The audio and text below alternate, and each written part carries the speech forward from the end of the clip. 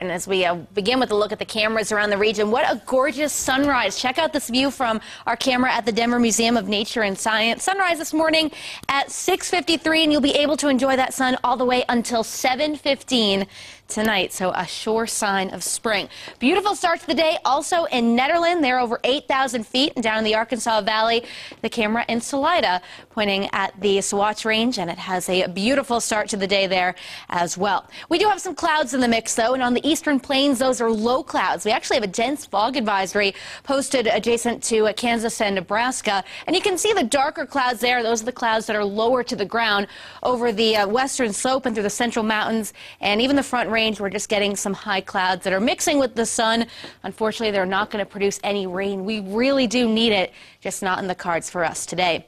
We're beginning with temps, so right around 40 degrees, so a little bit cool out there. Up in the mountains, you have 32 at Grand Lake, 29 at Fraser. Today, we'll find those readings climbing into the upper 70s, and the record for today is 75. Yesterday, we didn't quite get to that record, but today, we have a better chance at it. Here are your current readings, waking up to 43 degrees downtown with a light south-southwesterly wind. That's the general flow in the upper levels of the atmosphere, too. You can see some Pacific moisture coming into the Four Corners region, but this is fairly insignificant. We're waiting for a stronger trough to come in.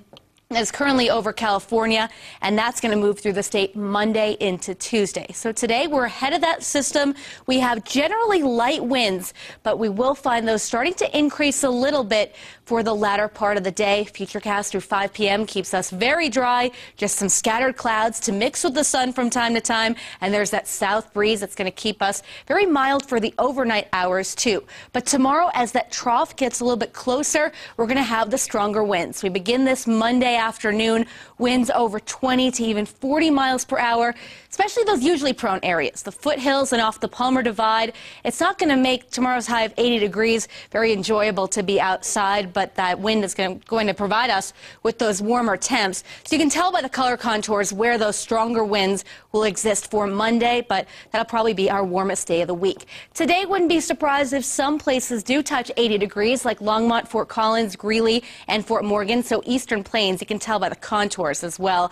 More comfortable 60s, if not 50s, for the high country today, but generally a really nice Sunday to wrap up the weekend. Forecast and running going for 77 today, beating that record that was set last in 1998. It's also tied with 1956.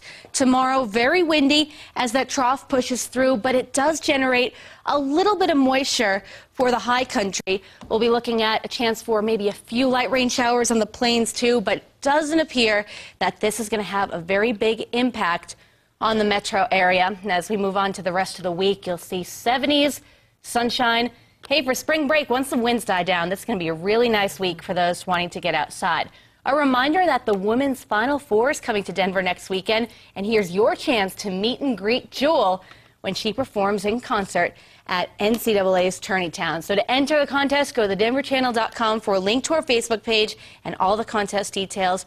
We'll name the winners tonight on 7 News at 10. So that'll be really exciting next weekend. Jewel? I like Jewel. Yeah, a lot of people like her. All right, thanks, Maureen.